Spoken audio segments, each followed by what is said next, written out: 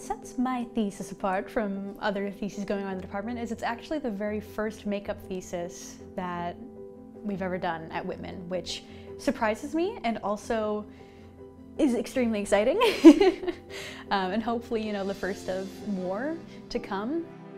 Special effects makeup is always something I've been really interested in, and it's something I've kind of explored in my free time, but there was never really an opportunity to practice it at Whitman. And last spring, they actually held the first makeup design class here at Whitman. And so when I went to Dan Schindler to talk about my thesis project, my senior project, and I said, can I do makeup design?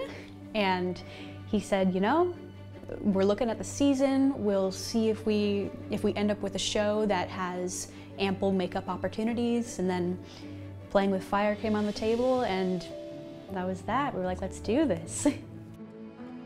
It definitely started very early for me. I've always been super fascinated, specifically with zombies, which is strange, but there's, you know, my true love. And so I think ever since then, that's when I've really been, that's been kind of my motivation for special effects makeup. And then that's, you know, just branched into other, like, oh, what cool things can I do? What interesting effects are possible? So it's been really fun with this project, getting to, you know, kind of channel into that undead aspect.